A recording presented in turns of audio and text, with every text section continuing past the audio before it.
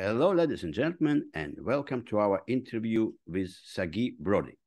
Sagi is a thought leader and a CTO at Opti9, a hybrid cloud solution provider in North America. He is an expert in all aspects of the cloud and interconnection industries, specialized in digital evolution, data recovery, and compliance. Sagi, thank you for coming to our interview today.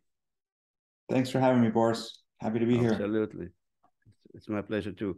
Sagi, could you tell us a short story about your career path, what brought you to where you are right now, and what you guys at Opti9 are up to these days? Sure.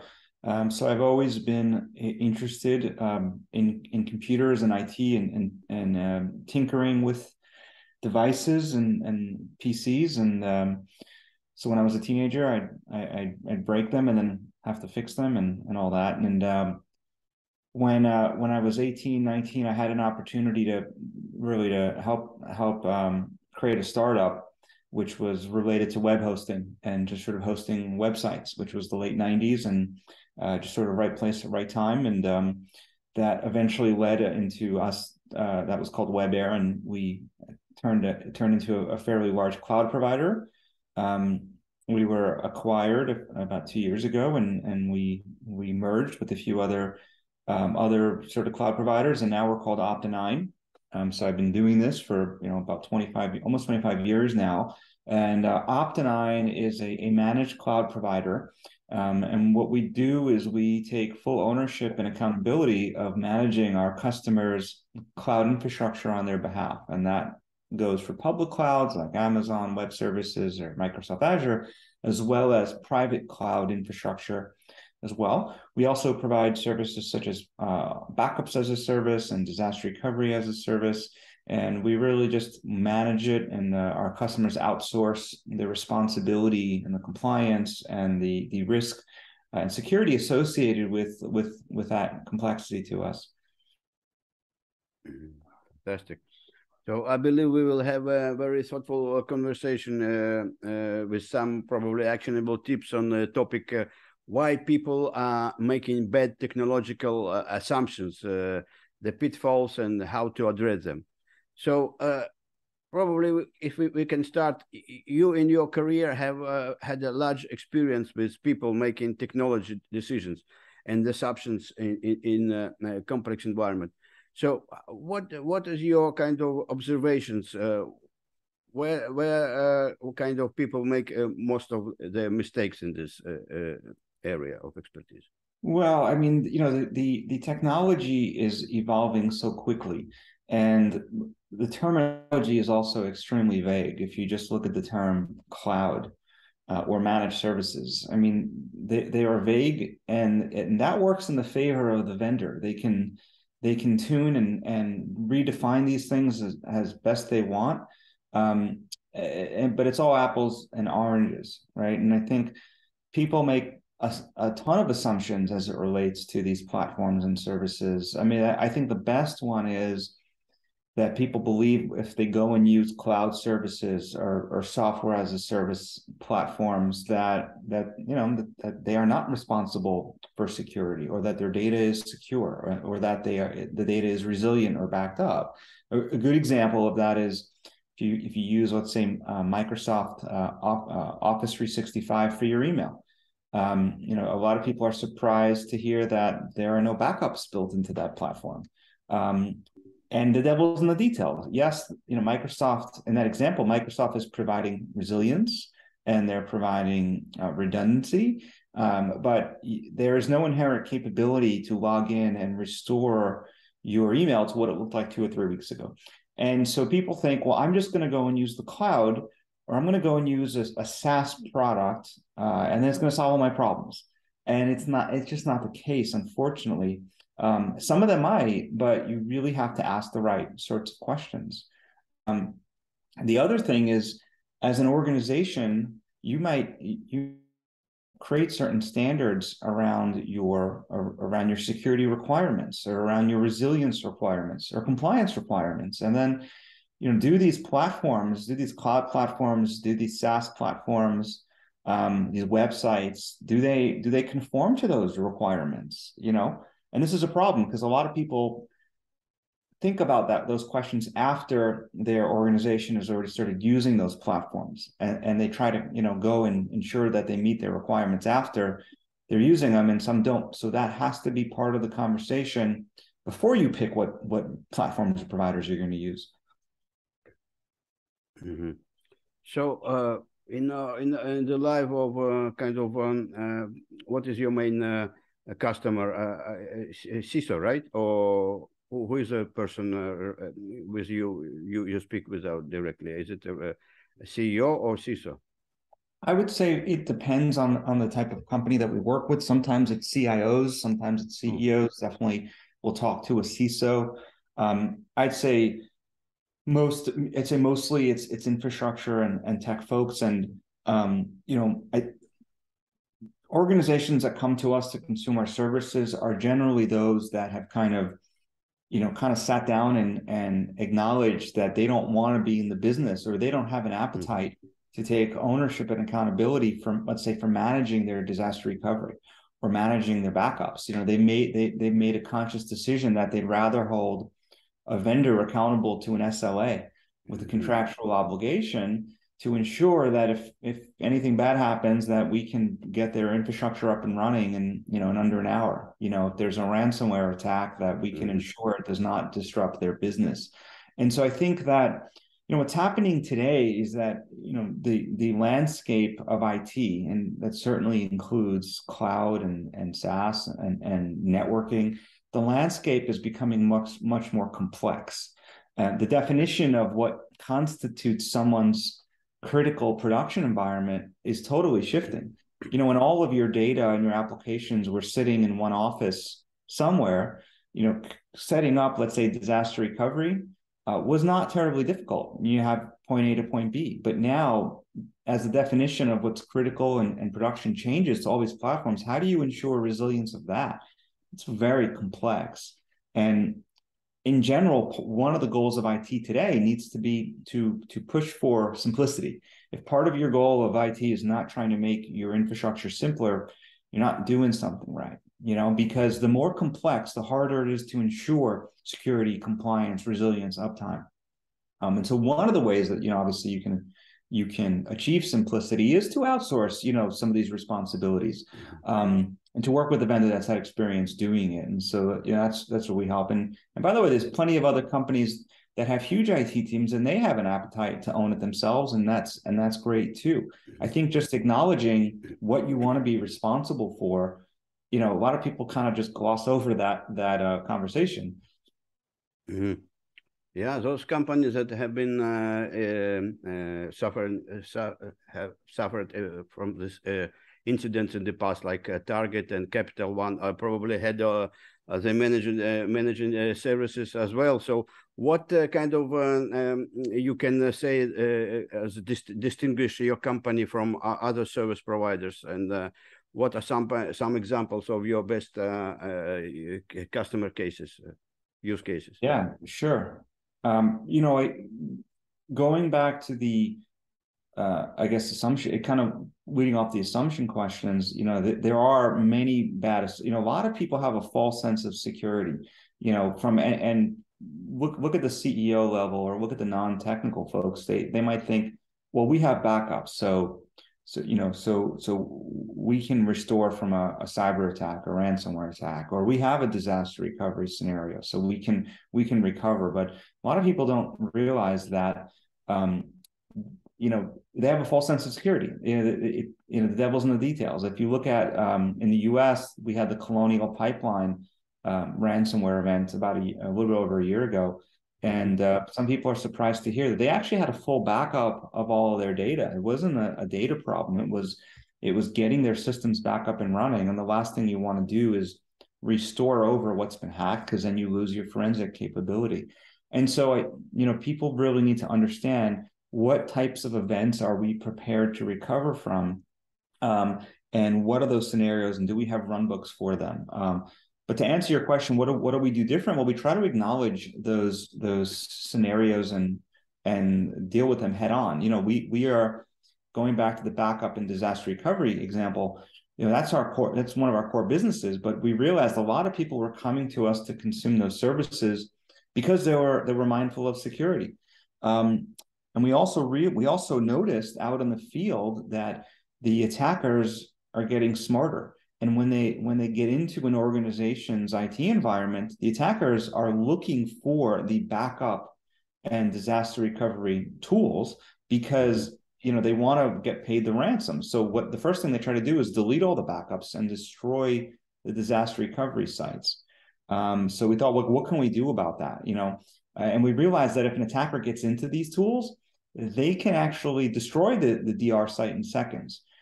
So about 6 months ago, we launched a tool called Observer, and it's unique in that it's specifically looking for that type of scenario.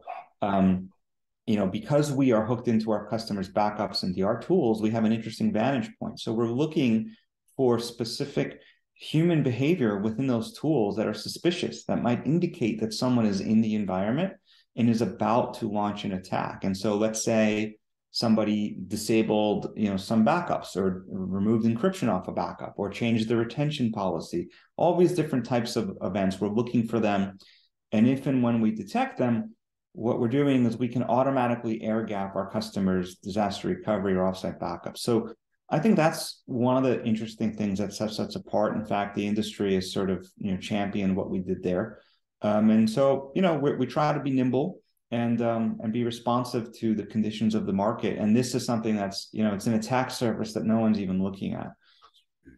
Yeah, interesting point. Actually, we had an interview with another guy from a managing service provider a few weeks ago. Yeah, and he also described that his kind of ability to be nimble is very important. So I would like to ask you your personal point of view. What is the commonly held belief or major misconception in your field of cloud security that you kind of strongly disagree with? Well, I mean, it's some people. I would say that you need to have that's a good question. I haven't thought about that in a while. But what do I strongly disagree with? Well, I mean, some people think that they're actually secure, right? And I think one of the big points with security is really the human aspect, the social engineering. Not everything, can be automated. And I think looking at human behavior within the organization is a leading indicator of what's going on or what could happen. I also think that people think if they contract with a security vendor, like a managed security service provider, that they're covered for security. They only cover proactive detection, prevention. There is no security vendor out there that's going to guarantee 100% that you're not going to be hacked. Mm-hmm. You need a full umbrella protection for cyber, and that includes reactive capabilities, responsive capabilities. You need a disaster recovery strategy if and when you do get hacked. The preventative is not enough. And so I think that organizations sometimes don't realize that you need a holistic approach. And not only do you need both sides of the fence, but you need them working together. You need them integrated. You need your security vendor and your disaster recovery vendor to be doing incident response together as a team. And so I guess, I think a lot of people are just checking boxes. We have a security vendor, we're good. But again, they're not going to guarantee 100%. So what happens if and when? What is your solution if and when? I think that the best way that I can describe this is a lot of people tell me, well, we have a DR plan, or we have a mitigation plan. And I say, okay, well, what if you get hit with ransomware tomorrow? What is less painful for you as an organization? Paying a few $100,000 ransomware or hitting the button on your perceived DR strategy? And a lot of them, it's less painful to pay the ransom because it's more of a guarantee. Unfortunately, they don't know, they never tested their strategy. They don't have an actual strategy, So if you don't have the confidence to implement that plan, then you don't really have a good DR plan or a good DR strategy. Yeah, fantastic. So Where do you think that cloud security as a whole is heading? What are the trends in the industry, and what should we expect from you guys in the future? What's trendy right now is observability, which really is predicated on anomaly detection using machine learning and artificial intelligence which is what we're doing with what we built. I mentioned before, but it's more of an industry trend. The complexity has increased to such a point that you can't just receive random alerts at random times. There's too much noise. There's too many systems, and there's too much complexity. You need a layer of artificial intelligence to consume all of that information, to understand what's the baseline, what's normal for my organization. Maybe getting 30 alerts regarding specific failures is normal for during the course of a week. But the artificial intelligence has to sit above all that and look at how these different anomalies are occurring in different parts of your environment and make a decision as to how anomalous and suspicious it is. And those are the alerts that you should be consuming. And you're seeing this with a lot of tooling today. Mm-hmm. Because there are numerous tools and services available today to bring cybersecurity in-house, you said, and some people outsource it. So how can CISO determine what capabilities should be in-house and what should be outsourced? Yeah, good question. I mean, again, I think it just comes down to acknowledging what do I want to be responsible for. If an organization is large enough to have a CISO and potentially a security team, then my recommendation, they have that appetite, right? They are fine going into Home Depot and building and buying different puzzle pieces and putting them together. And so they should be looking for best in breed individual vendors to handle different layers of the security landscape, and sort of own a strategy of how they interact. For them, I would say, don't pigeonhole yourself. Don't buy one security tool that does 5 things, because what happens when it does one of those things bad? Now you have to replace the whole tool. Build a flexible model, a reference architecture that allows you to mix and match and replace individual best in breed components, so that you can make sure everything's working properly. Now, for smaller organizations that might not have a security team or even a CISO, that's where the managed provider comes in, and that's where you need to go wider than going deeper on an individual layer. It's better that you get as much full coverage and wide coverage as you can, if you don't have that in-house team. Mm-hmm. All right. So, for example, if we summarize our interview today, what if someone who is listening to this interview would like to walk away with 1 or 2 major takeaways, what would that be? I would say, just going back to the assumption part, whoever, think about these cloud vendors and all these SaaS platforms.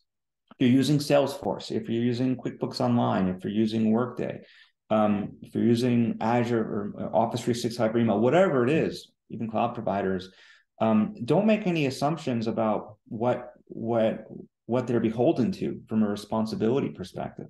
They all have shared responsibility models, and it comes down to really a RACI matrix.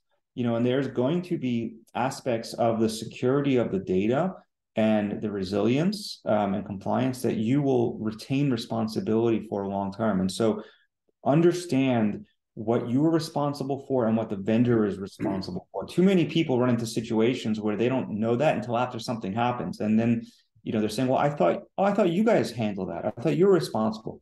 Understand that now beforehand. Mm-hmm. All right.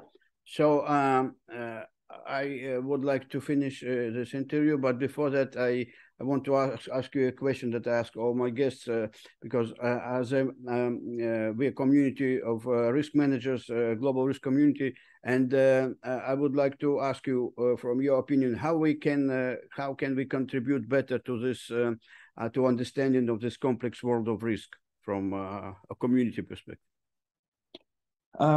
Well, I would say a lot of it comes down to technology.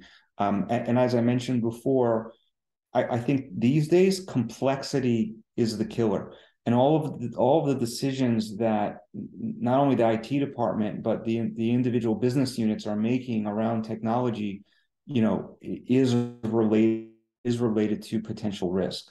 And so how can you guys do a better job? I would say that you need to hold all of the business units accountable to certain risk standards and requirements that they must, be beholden to prior to them making business decisions around platforms that they're going to be using, or vendors that they're going to be using. And I know it sounds oversimplified, but what we see is, development teams and others, sort of just use platforms for testing, and then those end up becoming production critical, components. Mm. All right. So, Sagi, that's were all my questions. Perhaps you would like to add something specific to our audience that I missed asking you or forgot to ask you. Sure. I mean, I would just say that, it's really a hybrid world today, from a cloud perspective. There is no one best platform. Sometimes people ask me, what's the best cloud, for me to use? And it's like, well, what's your use case? What are your requirements? If anybody says this cloud's better than that cloud, they don't have a good understanding. And so to me, more important than, selecting one platform over the other is helping organizations build a reference architecture where they can consume multiple clouds and multiple platforms in a way that does not break their standards for security and compliance and risk. And there are ways to do that. A lot of it has to do with the network. That's what connects everything. But there are ways to allow you to consume cloud services and make it look and feel and act like it's part of your local environment. And so, think hybrid. Think, what does that flexible model for IT and networking look like? Because then you'll have flexibility to mix and match platforms as they pair up to your use cases. All right, fantastic. I think we've done a lot of questioning and answering. You have a good kind of model for, and people know about your company. So where did people come to see your kind of, it's Opti9, right? .com or something like this? It is, yeah, opti9tech.com. And as I said before, we provide full ownership and accountability for managed cloud, private cloud, compliance cloud, air gaps cloud, AWS, as well as we do everything when it comes to taking full ownership of backups and DR. And so we typically work with risk managers and our customers' existing security vendors so that holistically, as a team, we can take full ownership of DR and incident response. All right, Sagi, I wish you and your company great success and continuing growth with this very kind of advancing discipline. Thank you. Thanks for having me. Absolutely.